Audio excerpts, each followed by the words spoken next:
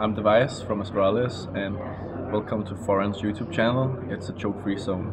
Right, this is going to be another episode of Talk to Thorin, and I'm joined by Plopski, who was obviously most famously known for his time in Ninjas in Pyjamas, NIP, but is now in GODSENT, and we'll obviously get into all of that in the interview, Plopski. So actually, at the outset, I'll just ask you this question. It's actually something I was just asking you before we started, which is, even though you've been around quite a few years, you've been in NIP, and not only that, you were in the NIP that had like Get Right in Forest and like the famous ones, etc. I feel like people don't know you in the community. They just know you as a Swedish player on NIP. Do you have a similar sense of yourself?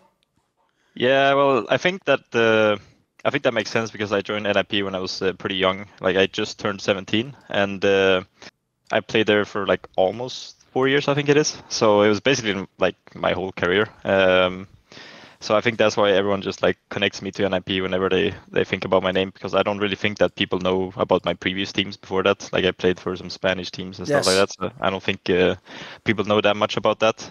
But yeah, I mean, I've played in NIP for a long time, and also one thing that happens a lot is that people think I'm like way older than I am because I've been playing for a little bit like longer time, you know. So like, you know, whenever I wrote on Twitter like, oh, I just turned 19 or 20, and they're like, well, you're so young. Right. Yeah, if people don't know it, you're only 21 now.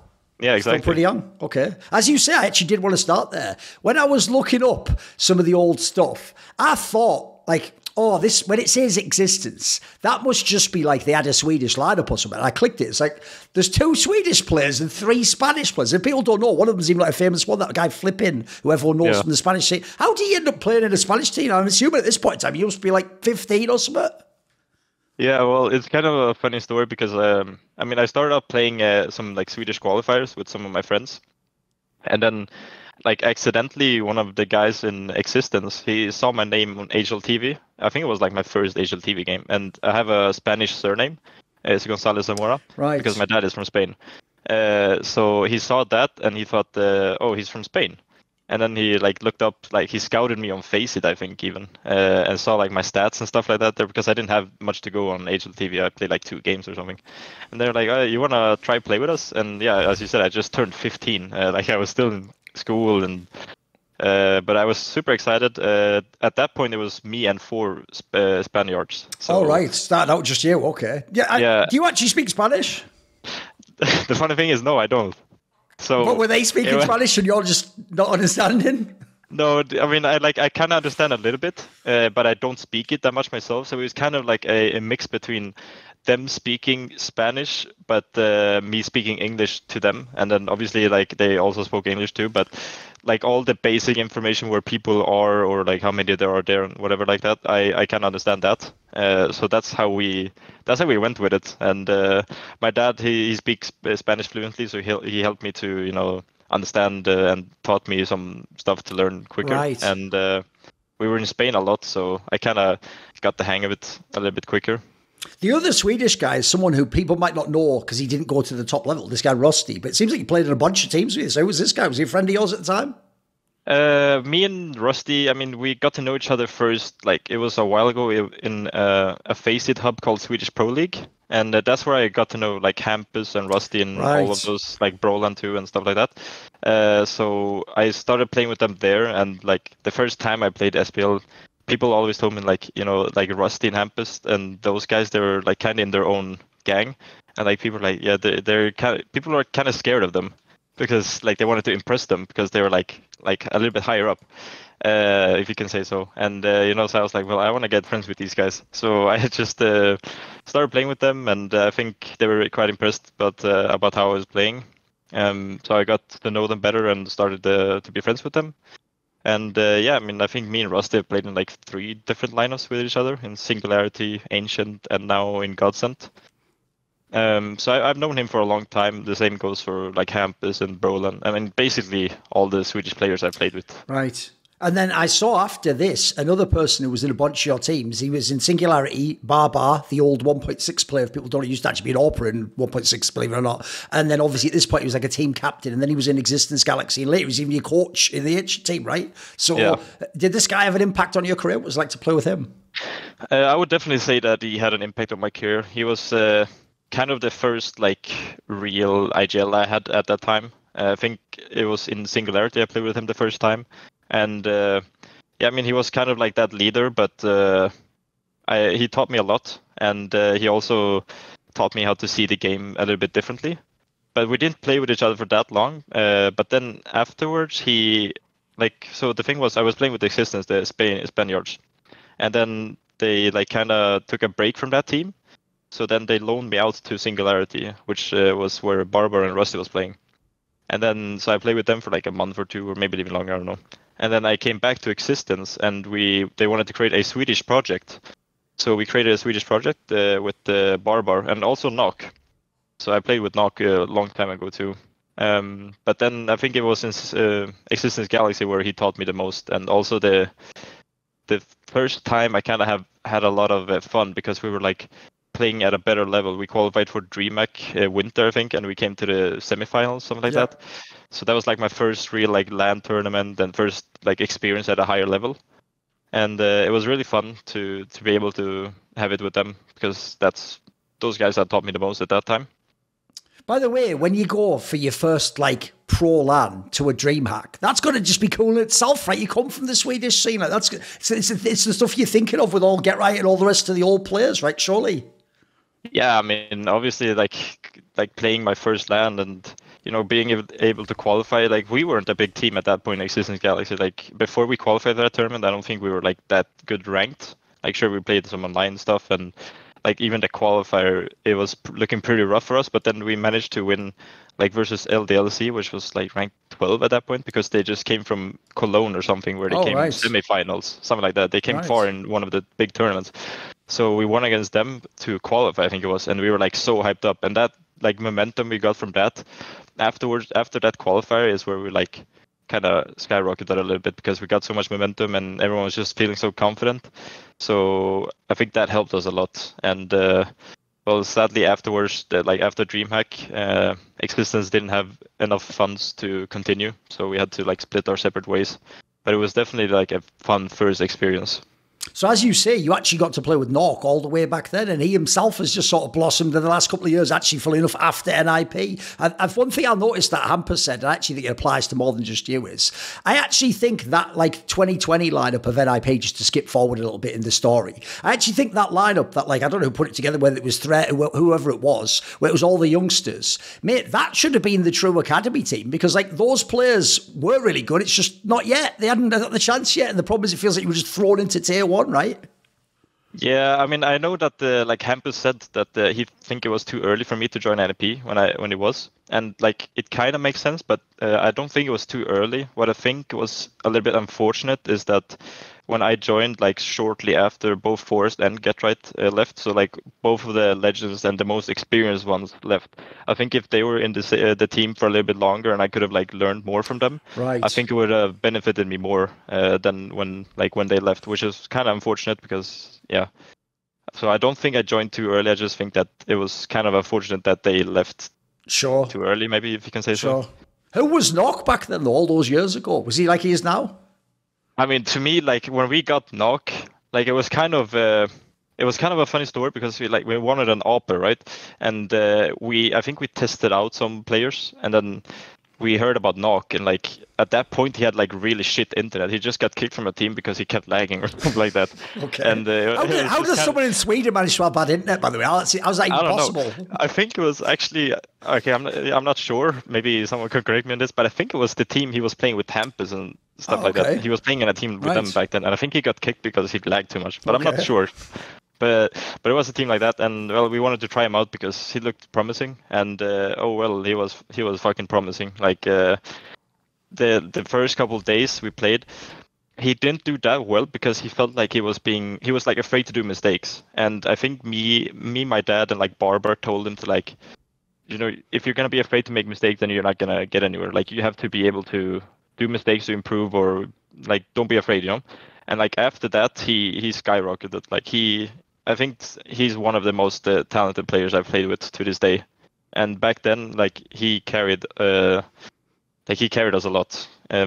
He was really onwards to being one of the best upcoming Swedish players. And it was really nice getting to play with him. And obviously, like when we got the chance to play with him in NIP as well, I got really happy, even though it might have not been under the best circumstances because we took him in as a lurker, which was kind of not the best maybe, even though it maybe worked out. But I think like he's much better with AWP than his lurker. So. By the way, one thing, since you keep referencing your dad, that's one thing I wasn't actually aware of that detail. So you seem very Swedish to me, like quite reserved, very polite. You haven't gone out your way to make big statements. Is there not that Spanish side in there? Normally they're pretty fiery Spaniards, They're sort of like they love to rant and stuff, I mean, not really. I think, a little bit more like now than before, but I've always been kind of like a drawn back kind of guy, like just like chilling. I don't really care about that many stuff. Like I'm just like doing my own thing kind of, and not too out like, how do you say it, I don't do too many like statements publicly and stuff like that. I just tend to keep stuff for myself, which also we could talk about that later, but it's also like been hurting my career in some ways. Right, sure. Right, after this, you went into the Ancient team, which if people don't know, I immediately recognised this core. This used to be the old Epsilon team, if people remember. These were the people who got their chance to go up, and at this point they had to come back down again. So Draken obviously was in an IP. Disco Doppler was in Fnatic. People forget he went to a major. He was in like the playoffs. Obviously, Freddie B was the guy who always got left behind. And then you had Barbar as your coach. So it's like these are like experienced players. What was this team like to join? I mean... It was a really nice team. Before that team, I played with Pronex, and we were also called we were soon to be GODSENT, something like that. Right. Because Pronex was still like one of the owners. It's before you got the name or something like Yeah.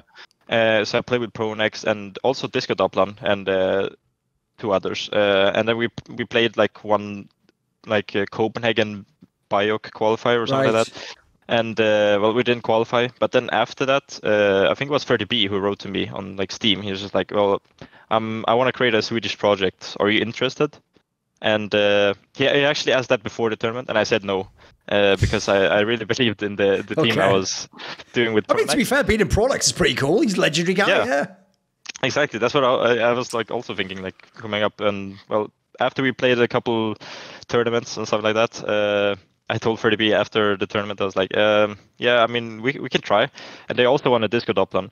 So I talked to Disco Doppler, and we were both agreeing that we wanted to go to that project. So, and I think it was like now afterwards, it was better because I think it was just a better team overall. Like playing with Disco Doppler and 30B, Draken, and Rusty, and having Barbar as coach was, as you said, experienced players. And I still wasn't that experienced. So I learned a lot. And they also set me up to be more of a star player, if you say so. Right.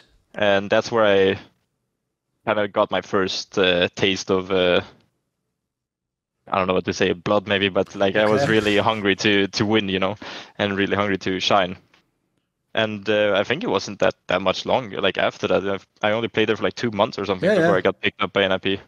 Right. Obviously, I do understand you aren't Hampus, and I can't just open with a question and get an insane story necessarily. But I'll ask it anyway, since you played with them. I actually always thought those two players specifically, Disco Doppler and Draken, had a very strange career because I actually watched them when they were in that Epsilon team, mate. And if people don't know, that was actually back when we had such an enormous circuit. You could do stuff like just go to tournaments in China all the time and win like $50,000 and go to all the DreamHack Open, and there was loads of tournaments to play. And I could tell from watching them, like, these are good players, mate. There's no way this is a fluke. Like the Disco Doppler guy was like a sort of skilled rifler, if people don't know, like headshot aim. And Draken actually was a really good AWPer. He actually looked really good. Yep. And I think when you watch them go to the higher level, sort of their skills weren't there, but I don't know. This is why I'm going to ask you. Something happened to them. So some reason they couldn't do at that level what people would have expected they'd take that next step up. Like the joking, even though people made that meme about Draken, for example, like he can only hit like the 90 but he was actually insane at those shots. It's just bizarre that I even think that almost implies, I don't know, was he nervous or something? Because the easy ones are the easy ones. He was hitting the hard ones. Who are these guys? Because it's clearly not that they're shit players, right?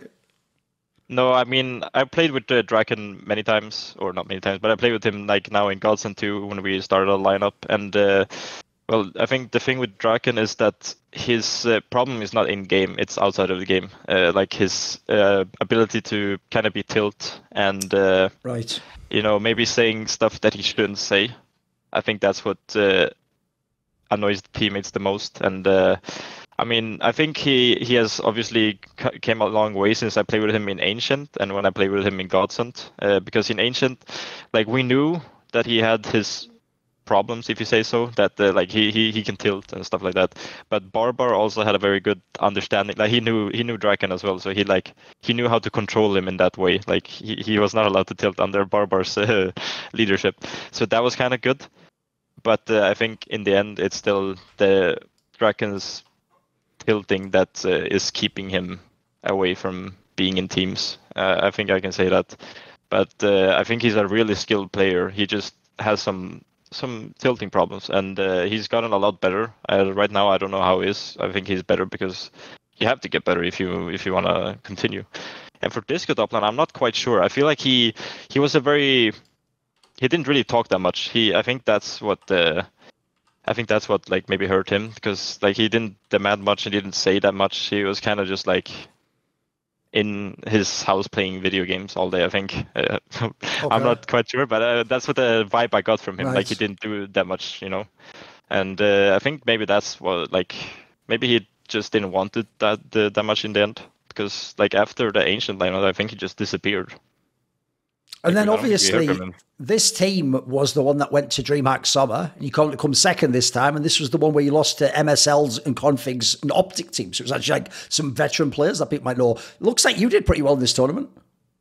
Yeah, I mean, it was the thing is that before that tournament, I got the contract from NIP, or not contract, but they told me that they were interested in me. And I basically knew I was going to join NIP before the tournament, but I only told Barbar because I didn't want to tell the players so it wouldn't affect them. But it affected me because I knew, like, the better we were playing, the more it like kind of hurt for me because I knew I was going to leave them. You felt guilty. Yeah, I felt guilty because like now we're like playing our best CS. I'm like, damn, I'm about to leave them now. So it kind of hurt me. And like, yeah, we came to the final and we had a good shot of winning it too. Like I really wanted to win for them because they would qualify to DreamHack Malmö. I think it was like the first place thing. Right. And so I really wanted to win, but obviously I also thought about like, it kind of was in the back of my head that I'm gonna leave them, so it kind of affected a little bit. But yeah, I think afterwards when I told them, I don't think they were that happy. All right, I know they weren't that happy because like Draken said something on stream about me one time, but like now we're good friends. Sure. But I learned afterwards that they weren't that happy about it. But I think like anyone would have taken that offer. Like, why wouldn't you? Like NMP was my favorite team and the team I looked up to, so I would take that any day. The thing that's crazy is, as you say, not only were you very young, like 17 when you got this offer, but if people think about what we just talked about, in the same year he's talking about that he gets picked up to NIP was when just earlier in the year he's failing to qualify through a bring your own computer tournament in Copenhagen, like, and I assume driving home or taking a flight or something. Like, that's a pretty crazy, like, jump right up to the, like, because remember the first event, you just straight to ESL Cologne, like, what the fuck, you're like in the Lanxess Arena, that's going to be crazy, dude. Yeah, I mean, I think that NIP kind of fucked up a little bit when they picked me up. Like, I think it was good that they picked me up, but I think the timing of it was kind of fucked up because we just qualified for the minor or the RMR or whatever it was called back then with Ancient, right? So because I qualified with Ancient, I wasn't allowed to play with NIP in the major. Right. So they had to play with a stand-in. And they took Golden as a stand-in. And obviously Golden, well-known like IGL leader, but they didn't make him the IGL. So right. they took in like one of the greatest IGLs in Sweden and made him not IGL. And I was like, okay. I couldn't say much because I mean I didn't dare. Okay. But I was just thinking like, what the fuck is happening? And well, they didn't do good. I think they lost every game, and they needed to win one game to stay until the next major or something like that, and they couldn't do that. They lost against MIBR, who played with Coach as well. Right. So it was kind of a disaster in that sense. But yeah, I mean, I think if they maybe just waited a little bit and played with Dennis, that the one guy I replaced, maybe they could have kept the spot or whatever. I don't know. But in that sense, they kind of fucked up. And then I wasn't allowed to play with Ancient either because, I mean, they didn't want to play with me, of course, because I left them. So then I was just like kind of in a break for like 2 or 3 months or something, and that kind of sucked. Like kind of broke my momentum in some way. If you join a team that's got Get Right and Forest, that's already pretty cool. But if already your Swedish and NIP was your favourite team, like if you even just walk in the door the first day and they're there in the boot camp or wherever it was, Inferno Overline or something, I don't know if it's the offices or what's it like? What does it feel like when you walk in and you're a teammate of theirs? I mean, like I remember when I got the call that my agent told me that NIP wanted me. I remember like I was sleeping and he called me and he told me, yeah, NIP wants you. And then, I mean, afterwards I couldn't sleep because I was so excited. And, as I said, NIP has been the one team I looked up to ever since 2014 when they like won the major or whatever it was. Yeah. That's like when I kind of knew like, okay, I want to go pro. Like this seems fun. And then I just started following NIP and like all the matches. And I told myself that I want to be in NIP one day. And yeah, I mean, obviously looking up to Get Right, Forest, and all of those players back then, and getting to have a chance to play with Forest and Get Right, it was an honor, and it was a really great experience. Like I think I only played with them like not that long, but I learned so much from those two because like they have as much experience as I was as my age. You know, when I joined. Sure. They started playing when I was born, basically. True. What about? Yeah, go on, keep going. No, you. Oh, all good. Yeah, right. What about when you join a team like that? I know this is the end of when they're a team, so I want to actually see what it was like in that sense. But in the early days, when they started to break up their classic lineup, it was famous that 5th spot was like the dreaded spot. It may as well have had a trapdoor below it, you know, because like whoever went to that spot got the worst positions. Like the joke would be in the modern day, you'd be like the B anchor on Mirage would be. Everyone knows that's like the dreaded spot on CT. So you get all the worst spots. They have their spots because they're the legends. And then it's hard if you're the one coming in because everyone's looking at your stats and going, did they do this to you? Did they give you room? What was it like when they brought you in the team? Well, at that point, it was Peter who was coach, and he told, or he asked me what positions I prefer, and I wrote like all my positions that I want, and I got some of them. So that was nice. I think that was a thing they wanted to change because I think bringing in a young guy that's been like shining a lot and then just putting him into shit positions would just like kind of ruin him, you know? That's what I was thinking at least. So bringing him in and letting him do his thing, I think was the good thing that they did this time. And that's what they did with me. They gave me like not all the positions I asked for because I mean some positions maybe people are comfortable in.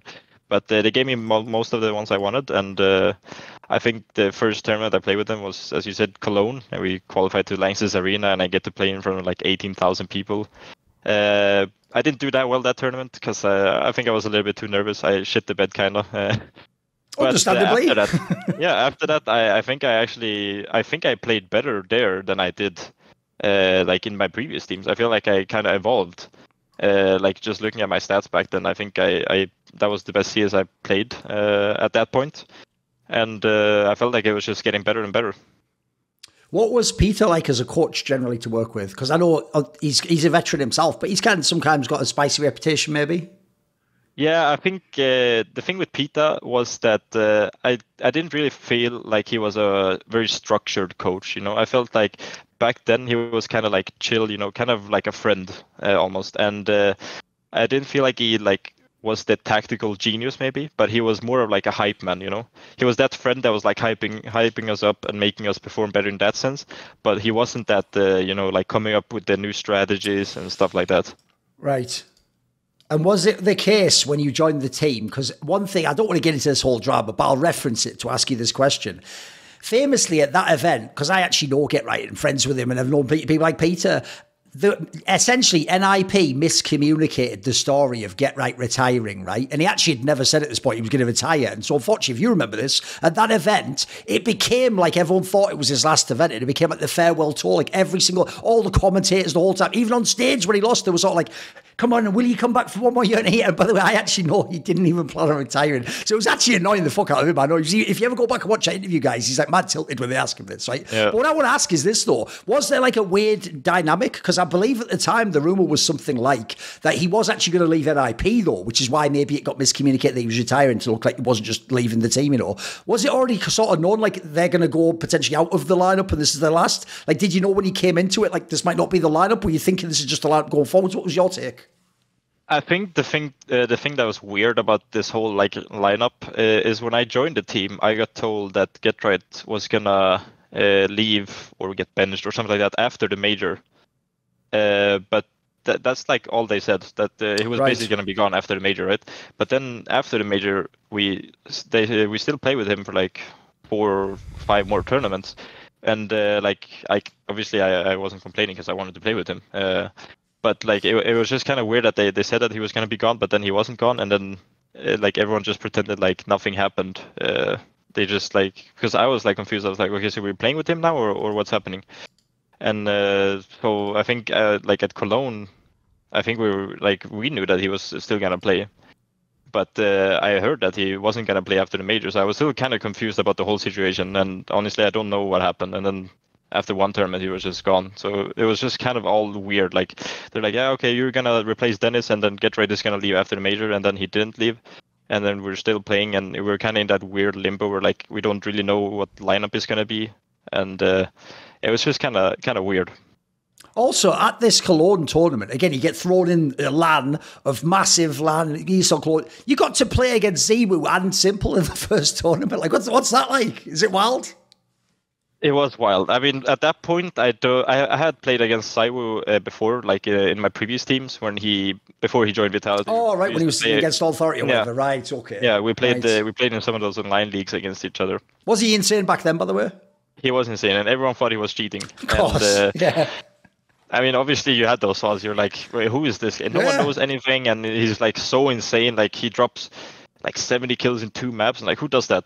And so everyone thought he was cheating. I probably I thought it too. I don't remember, but sure. You never know until someone's proven guilty. But I think the thing that was most scary was playing against Simple, but not only playing against Simple, but playing against Simple in the arena quarterfinals, the first match.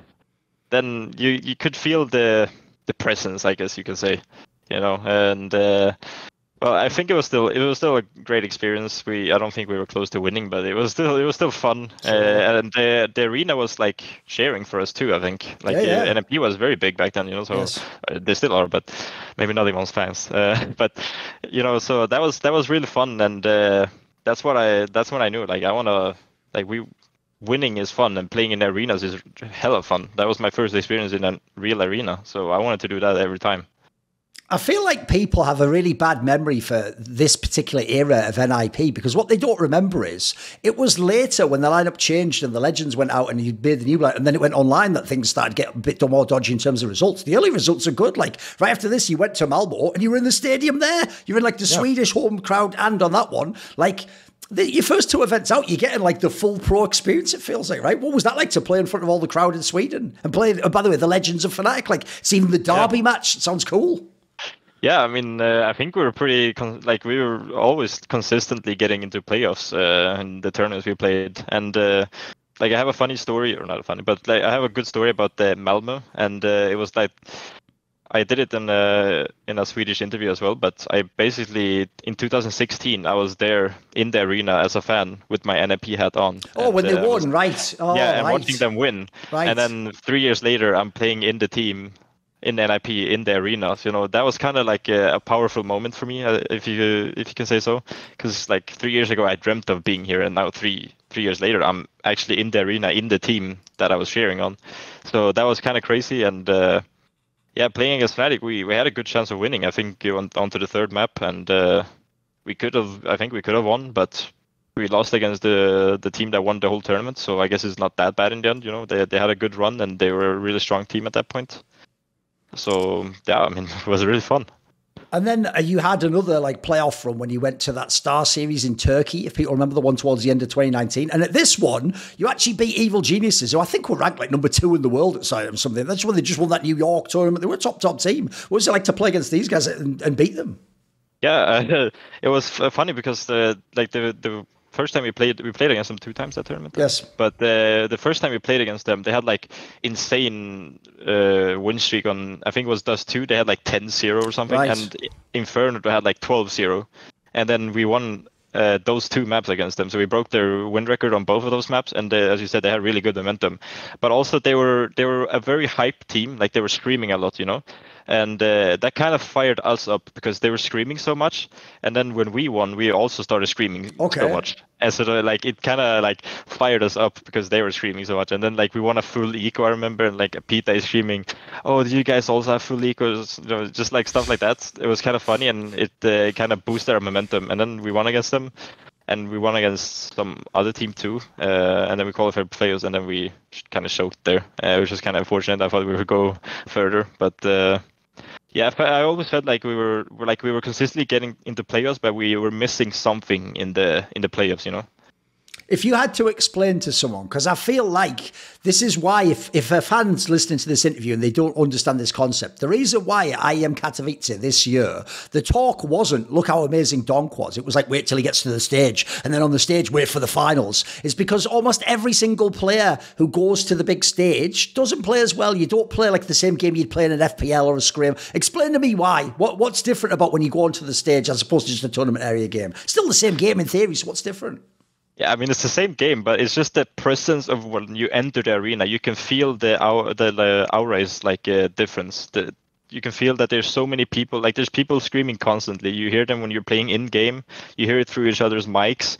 Like whenever you're trying to have like a clutch situation, and people are like screaming like oh, and then someone tries to come behind your knife. They're also screaming. So everything in that sense is different because you're. Like there's a bunch of people in front of you watching, and I think it fires up some people. Some people can maybe shit themselves, but I think it also benefits a lot of people. Like Donk probably, like he probably loves playing in arenas, playing in front of people.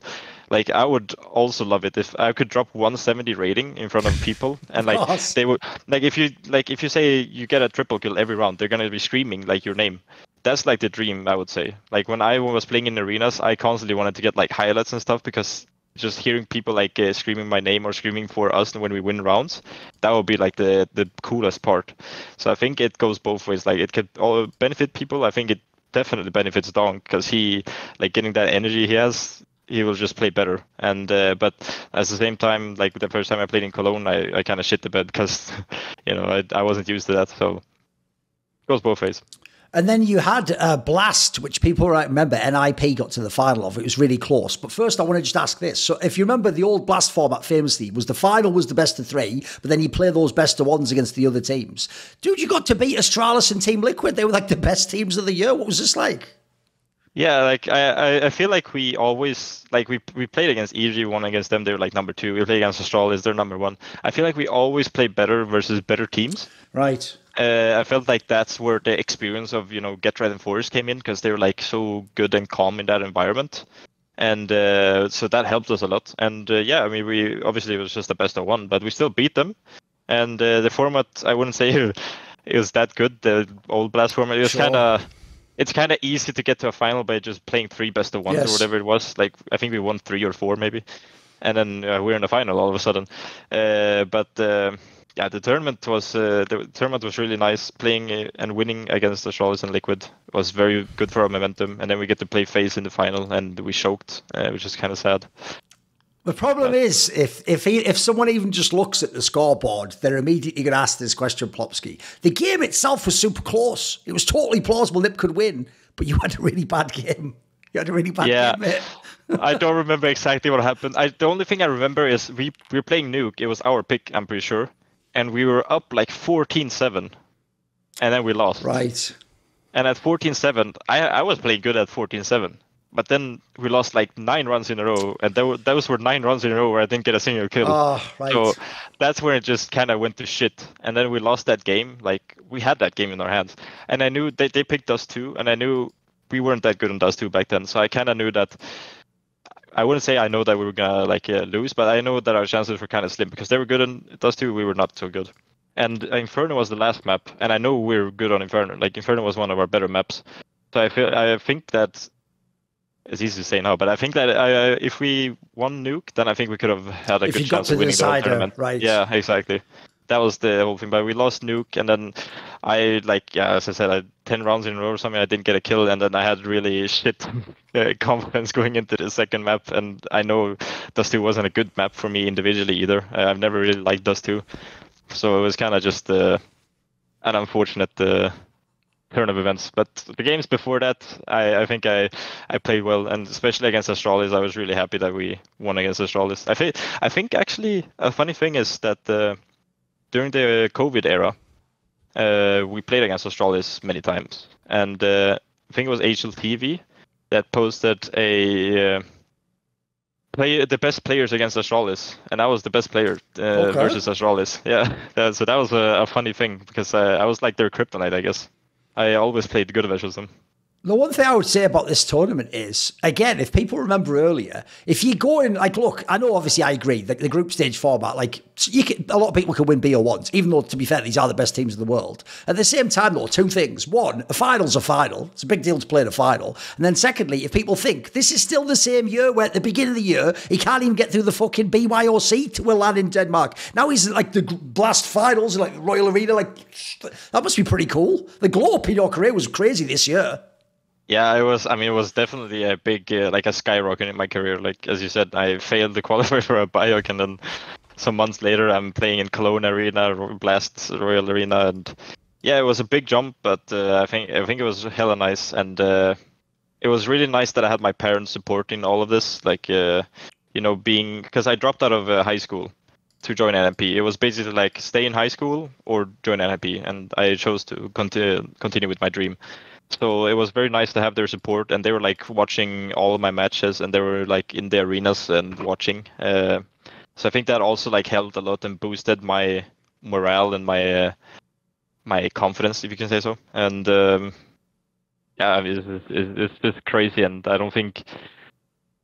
I mean, now it's a little bit maybe more common because like. You could say kind of the same thing about like Donk, it's like he was playing in the academy team, and then all of a sudden he won academies and has the best rating ever in the whole tournament. And well, I wasn't quite at that level, but it was still at that time it was kind of like a similar thing, except I didn't win.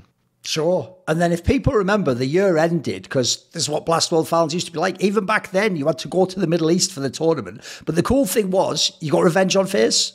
Were you guys thinking that? Like, we have to beat them because you had the first round matchup against them, right? Perfect chance for revenge. It was a really good, it was a perfect chance because we played against them in the group stage. I think they're a much better playoffs team than they are a group stage team because they have so much more experience in playoffs, and I feel like they just kind of evolved into a different team. So it was a really good opportunity for us to get the revenge. And I also think Forest played like one of the best tournaments, the best. Yeah, it was like a rollback tournament, flashback tournament. Sure. He really played really well, and that was also his last tournament with us. I think. So. Like after that, he told us that he was gonna leave. So, so it was kind of sad that we couldn't go further. I don't think we did that well that tournament, except that win against FaZe. I don't remember. Just came third. Yeah, and yeah, I think after that tournament, it kind of hurt a little bit that he left because it was really one of those players I looked up to the most, and being able to play with him was so nice. And then he was leaving, so it kind of felt sad.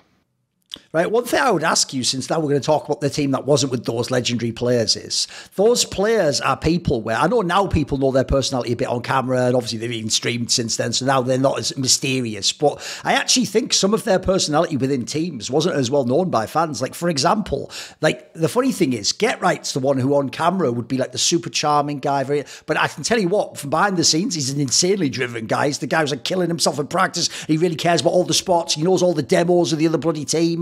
And then for Forest, people might think actually he just seems like, quite chill and very quiet. I've heard inside teams, if he thinks like it's like the opponent's beating us as bullshit or we should have won against it, I don't. He can get angry, mate. He can get fired up. What were these guys like to actually play with? Yeah, I mean, as you said, like Get Right, me and Get Right, we were. I think the thing with Get Right was that he kind of did like his own thing after tournaments and playoffs, because I feel like he was kind of like a little bit all over the place because he knew everyone, right? Like he wanted that he likes to talk with people. Very social guy, yeah, very social guy. And so he was out talking with a lot of people and doing his own thing kind of. So I didn't get to know him that well, like as person, but as teammate, we were good friends, and I think it was more of like. Me and Forrest got to know each other better because me and Forrest and the other guys, obviously Forrest also stayed a little bit longer in the team, but we played not only CS, but after like practice and stuff like that, we played like different games with each other. Oh, okay. And get to know each other on that level too.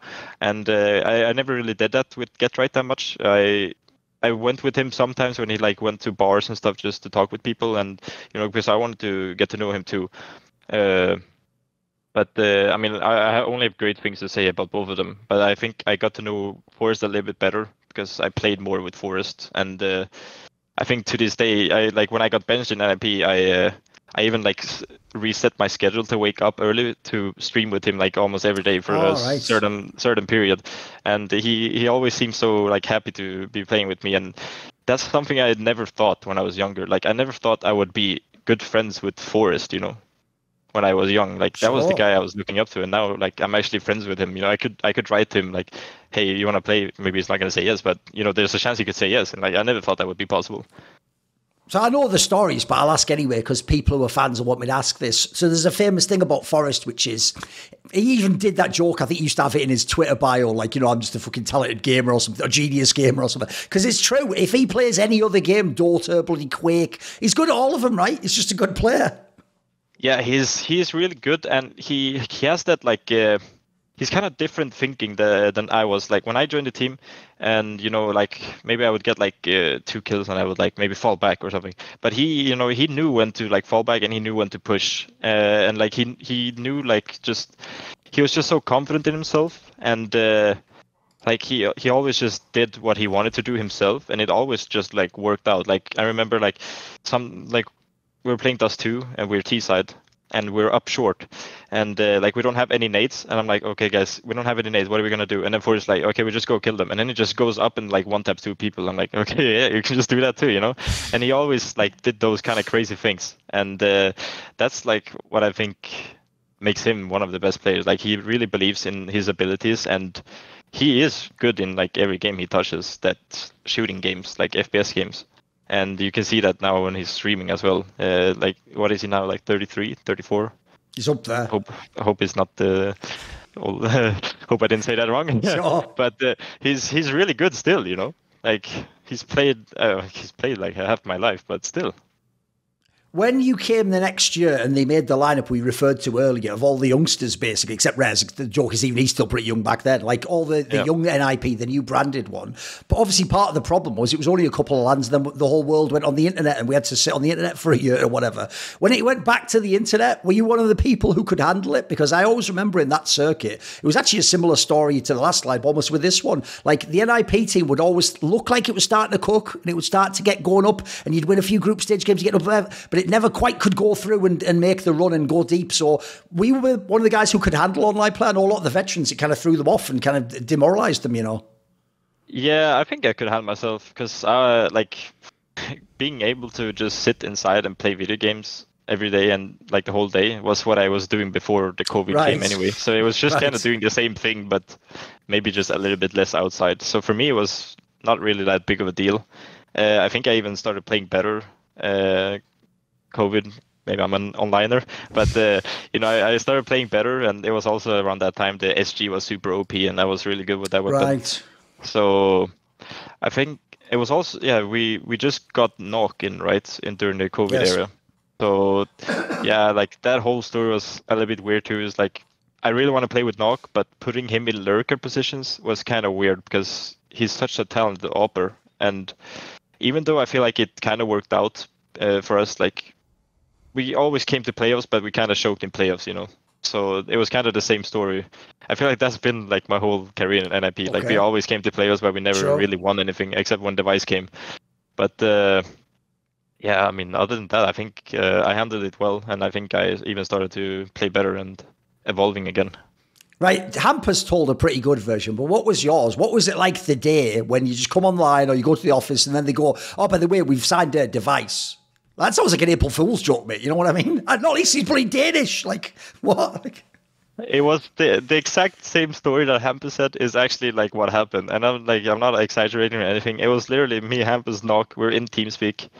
Like it was what he said. We were supposed to have a meeting, and they like pushed it forward some days. And then the day we're gonna have that meeting, me, Knock, and Hampus are just in TeamSpeak chilling. And then Knock's like, yeah, like, Jonas is calling me. And then he comes back after the Jonas call and he's like, oh, you're playing with Device, and then he leaves. You know, and me and Hampus like we're in disbelief. We can't believe what happened. Like, are we gonna play with Device? Is this some kind of sick joke or what's happening? I don't know. We have a meeting 1 hour later and there's Device. It's like, what the fuck is happening? But I mean, I felt bad for Knock, but at the same time, it's like you can't really do much. Like if NFP were to come up to me and say, oh yeah, you're bench, we signed Nico, it's like, what to do, man? Sure. Sure. One thing I wanted to ask was, I asked it in the other one, but I'll ask it a different way. The reason why I actually kind of knew when that vlog came out that got Device in trouble, because I know him, I know he wasn't actually trying to like trash Astral stuff. I actually got the vibe there, believe it or not. Like, dude, he actually might believe in this project, because I got the vibe instead he was almost telling you guys sort of like, don't think of me as like some god and you're all plebs and like it's going to be a shit team. Like, no, like we can all like rise together and like, I know how we can do it. I know how you get to the top. And like you, did you get this vibe? Did he feel like he actually thought this project could work? I think he definitely thought it could work. Like, we had a good structure with Threat coming back as the coach, and like all those like behind the scenes, except Jonas, but like everything else was like really good. You know, like we had a good structure, and I think that like I believe all like some of it he said, but he also told me like afterwards that maybe he was like exaggerating a little bit because he wanted us to feel better, you know, like when he said that thing about we're 5 steps ahead. Sure, I don't think he meant that, but he wanted to say that because he wanted us to believe in it too, you know, more, right. And that he was fully on board with everything and making us feel better about it. That's what I kind of heard afterwards. So and then it became kind of a shitstorm, and I know he felt really bad afterwards about all of that. But in the end, like, I don't think we were 5 steps ahead of Astralis, but he wanted us to feel better, you know, because Astralis won majors. We came to playoffs. That's what we did. True. Oh, it was obviously very quickly after this, even though we were still online. You did that Flashpoint run where you got all the way to the finals, so like it was working. What was it like what was it like immediately with Device? How did he fit in? Because if people don't know, I mean, they know this part now by inference. He had a Swedish girlfriend. He had a number of them, actually. And he can speak Swedish, right? He's actually not one of those Danes that's just like, what the fuck's he saying? Like, he can speak Swedish. It's understandable, right?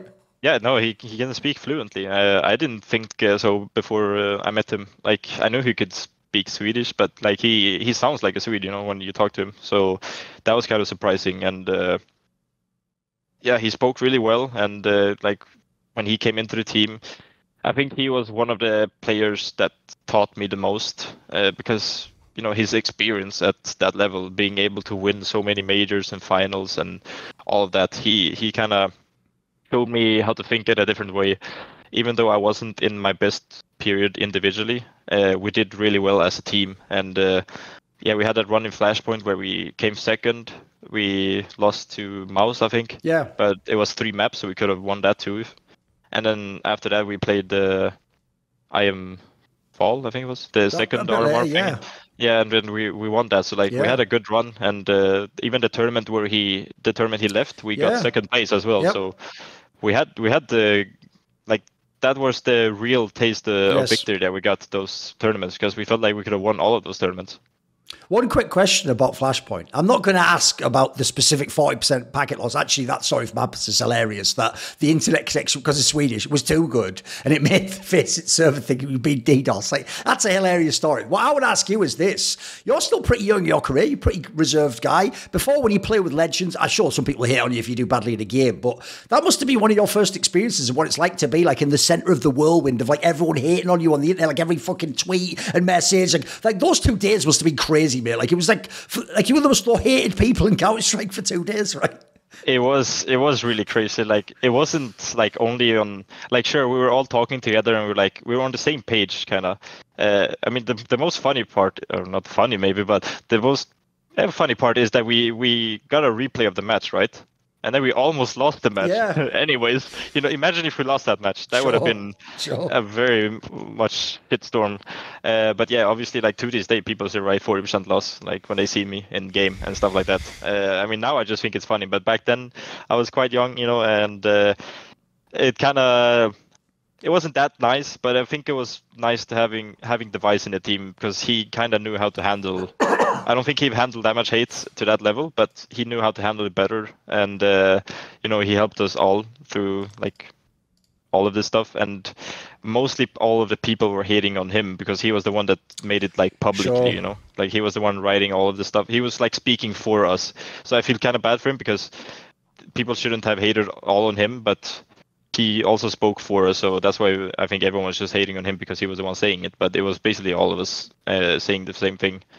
If we deserved a replay or not, I don't know. But the whole situation sucked, you know. Like we played with loss, and that's the true story. We lagged, and that was it, you know.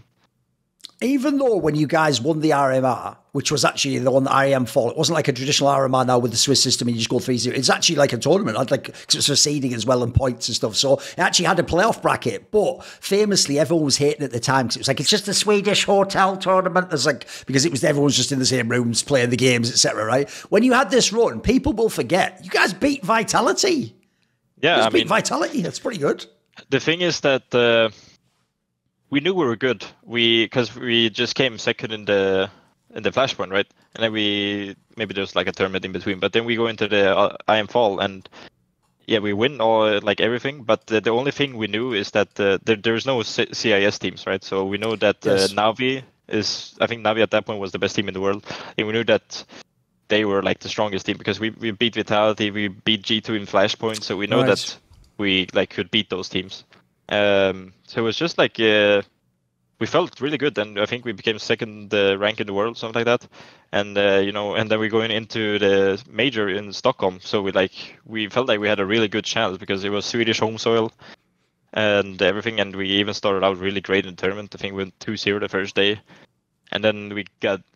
Because of pretty hard draws, you got all the then we got best to play teams. versus the CIS teams. Yes. Yeah, we played versus Gambit first, I think, or maybe it was Navi. But we played Gambit and Navi the next 2 games. We lost both, and then we got to play Copenhagen Flames in the third or the deciding game. And we almost choked. We had like a 14-9 lead on the last map. We got to overtime, but we won overtime, which was good. But I could feel the pressure at that point, and I think also, or I know also Ellen said felt the pressure because he was also like new to the team and young, and then we got to play G2 on stage, and we kind of just fumbled and choked there, which was very sad because I felt like we had a really good chance to win the major.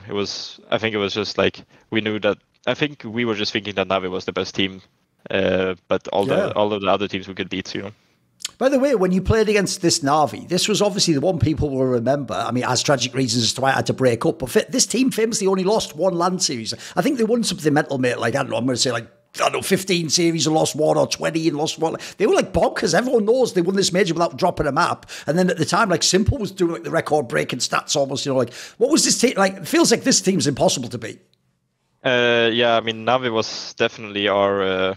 Navi has always been kind of the team that I can't beat. Like, I think during my whole period in NIP, and that's like almost 4 years, I think I beat Navi 2 times max, maybe. I remember 1 time, but I feel like there was 1 more time, but I'm not quite sure. But like, I almost never beat them, and that 1 time I beat them was during the COVID era, so I don't think I ever beat them on LAN. So I always felt like we struggled against Simple, and they had a really stacked Simple, Electronic, Boomers, all of them. Like, they were a really good team, and we always struggled against them. I don't really know why, but that was just our kryptonite. But in that playoff match, there's 2 components I want to ask about. One is there must also be pressure to play a major playoff game in Sweden, in fucking Stockholm. Like, that is Swedish Counter-Strike. And then the other thing is, you also were playing, like, I think that's like peak Nico, mate. Like, that Nico was fucking crazy. Yeah. I think we started on our map pick Inferno, and like after like I don't know 5-6 rounds he had already like 15 yes kills. Exactly. So he was on the banana just killing everyone, right? Yeah, he was really fucking us up, and yeah, you could feel it, but at the same time I also felt like I didn't play that well that tournament, but I think during that match I think that was like my best map also, and I think the half was 12-3. And we were like almost comebacking when we switched over to CT side.